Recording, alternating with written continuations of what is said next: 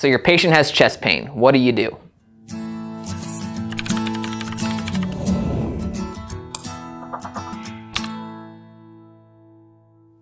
So for this video, we're going to be talking about a secondary assessment for a patient with chest pain. We have already completed our primary assessment, which includes the ABCs, the initial set of vitals, history taking, and treatment and transport decision. We have another video on patient assessment that we can provide a link below. For the purposes of this video, we're going to start off once we made that transport decision and we're en route to the hospital. For my secondary assessment for a patient with chest pain, what I'm really trying to do is do a very thorough physical assessment, an investigation of the chief complaint system, which in this case would be cardiovascular, but I also want to rule out other body systems such as respiratory, abdominal, things of that nature as well. So I'm going to start off with that thorough physical assessment and ask a lot of questions specific to the cardiovascular and respiratory system. So one good acronym that I like to use a lot of times with about any patient, but especially my chest pain patients, is an OPQRST. So O being onset, P provocation or palliation, Q quality, R radiation, S severity, and T for time. So the way that I'll phrase these questions will be, how long ago did this chest pain start? Was it sudden or was it gradual? For the P, palliation, provocation, is there anything that makes this chest pain better or worse? Q for quality, can you describe this pain to me? And if they aren't able to really describe that pain, try to get them to use 1 or 2 word sentences. And then R for radiation, does that pain go anywhere or can you point to it in one specific spot? S for severity, can you rate that pain on a scale of 1 to 10, 10 being the worst pain in your life? Because if you give them the option, they're going to tell you everything's the worst pain in their life, right? They're going to give you a 22 instead of, an accurate number. And then T for time. When did this chest pain start? Try to get an accurate timeline of this chest pain. And then I usually like to add in, has this pain changed over time at all since it started? So the next set of questions I generally will ask my cardiovascular patients is, have they felt like they were going to pass out today or have they passed out?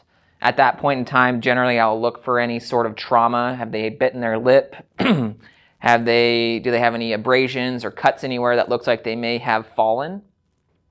And at that point, if they are able to, I will take what I call an orthostatic set of vital signs. And what that is where you'll take a set of vitals, blood pressure, heart rate, SpO2, while they're sitting down or laying down in their original position.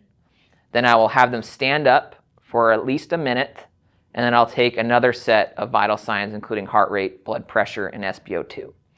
And what I'm looking for when I do this is to see if their heart rate rises or their blood pressure drops. And if that is the case, that tells me that they may either be dehydrated or that there's something else going on. After I've taken my orthostatic set of vital signs, I'll continue my assessment on the patient. Generally, again, I will listen to lung sounds. I'm a big advocate of listening to lung sounds in the primary assessment, but I'll kind of reassess that in my secondary. Again, taking a listen to all 4 quadrants of the lungs, listening for rales, bronchi, wheezes.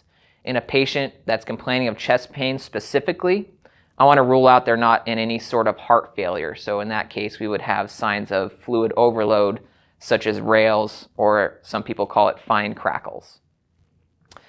At this point as well, I'm going to assess pedal pulses and peripheral pulses. Generally at least radial pulses in both sides, ruling out things like unequal pulses, unequal blood pressure, so it might be a good time to get a blood pressure on that other side as well. And then after that, we are going to kind of work into ruling out other body systems. So do they have a complaint of shortness of breath with this? Do they have a productive cough?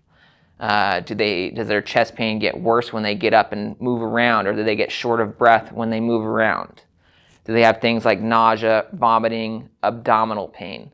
We want to really rule out other body systems at this point to make sure we're getting that complete history. And then while they're up and moving around, or we're assessing that patient, we can assess for pedal edema, so another sign of fluid overload. If they have that swelling in their legs, or on the tops of their feet, then we know that there's probably some sort of congestive heart failure aspect to this patient as well.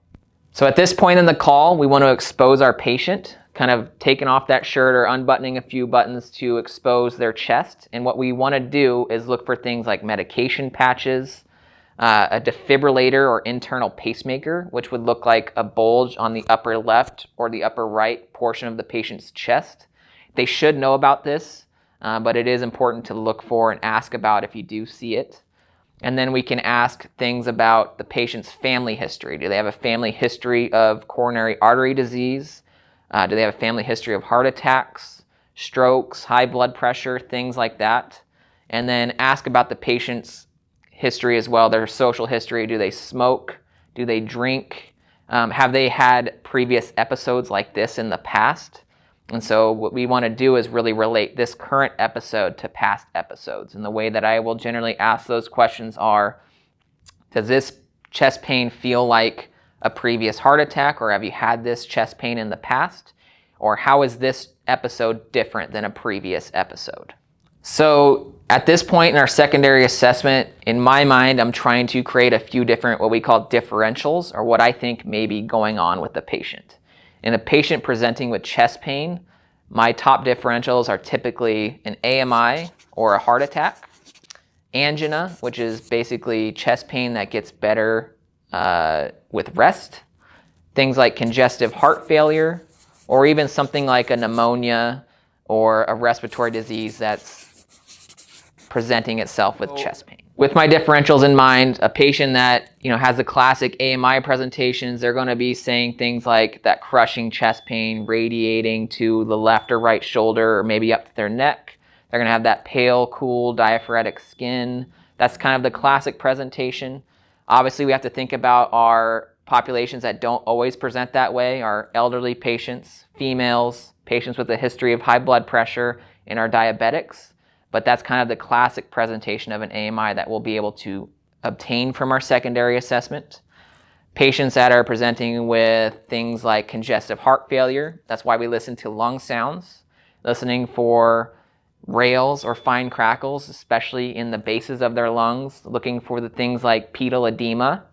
Generally with their history, it's going to be something with a longer onset than an AMI. You may notice in the house that they sleep upright, or they have to sleep in a recliner at night, that they may be very positional on if they have shortness of breath associated with their chest pain. So orthopnea is the term for that.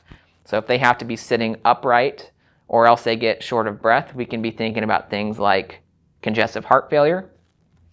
And then on the respiratory side, we need to rule out respiratory disease as well. So if they have pneumonia or some sort of asthma attack, things like that, that's why we listen to lung sounds for wheezes or rhonchi or those coarse crackles. Patients presenting with a productive cough for a few days can have associated chest pain with this as well. So we really want to rule out differentials during our patient assessment, and that's why it's so important to have that thorough secondary along with our primary assessment. We want to gain that total clinical picture of our patient throughout this entire assessment and transport. So at this point, when our assessment's been completed and we're getting ready to treat our patient, we're going to use what we've learned from our patient to guide our treatment plan. And so for a patient in this video complaining of chest pain that we've probably decided is going to be an ACS, acute coronary syndrome type of patient, our treatment for that would be aspirin and nitroglycerin. And so for aspirin, we're going to give them 4 81 milligram tablets, so a total of 324 milligrams. We're going to have that patient chew and swallow that medication. For nitroglycerin, it's going to be 0.4 milligrams, and it's either going to come in a nitro spray or a nitro tab. And one spray is 0.4 milligrams, and one tab is 0.4 milligrams. We have done a video on this as well, and we can put a link to that in the description. But what we want to do before we administer any sort of medication is go through our indications and our contraindications. So for aspirin, some of the contraindications are going to be obviously an allergy to that medication, but if they have any active GI bleeding disorders, any dark tarry stools, bright red vomit, things like that, we want to rule that out before we give that medication. And for nitroglycerin, this is one of the bigger contraindications of all of our EMT medications. we do not want to give nitroglycerin for a patient with a systolic blood pressure below 100 or any recent ED medication use. And so we're giving these two medications for different reasons. Aspirin, we're going to give this medication to stop the formation of a clot and kind of to slicken the blood. And for nitroglycerin, we're going to give this for the vasodilatory effects and to take that myocardial oxygen demand off of the heart. So we're giving those for two very different reasons. And I see a lot of students that give, say, aspirin and not nitro, or they give nitro and not aspirin. But we need to understand the pharmacology of these two medications, that we give them both together in ACS patients if there are no contraindications. So a lot of times on these cardiac calls, depending on where you work, there is going to be a paramedic either as your partner or you're going to intercept with a paramedic. And so as an EMT basic, it's really important to understand what's going to probably happen once that paramedic gets there, so you can set that patient up for success to be ready for that paramedic to be there. And so what's going to happen when the paramedic shows up, they're probably going to ask a lot of the same questions that you already did. But then they're going to do things like a 12-lead EKG to determine if the patient is having an active myocardial infarction. And they're also going to start one, if not two, IVs. And so as the EMT basic, it can be important to know how to set up for an IV and how to place a 12-lead, which we have done videos for those as well.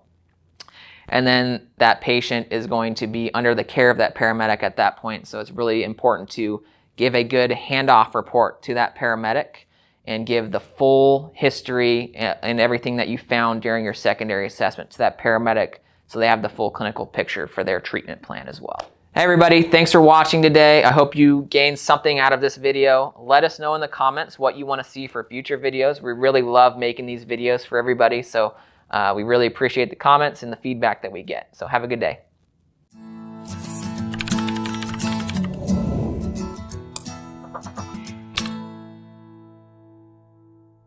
Yeah!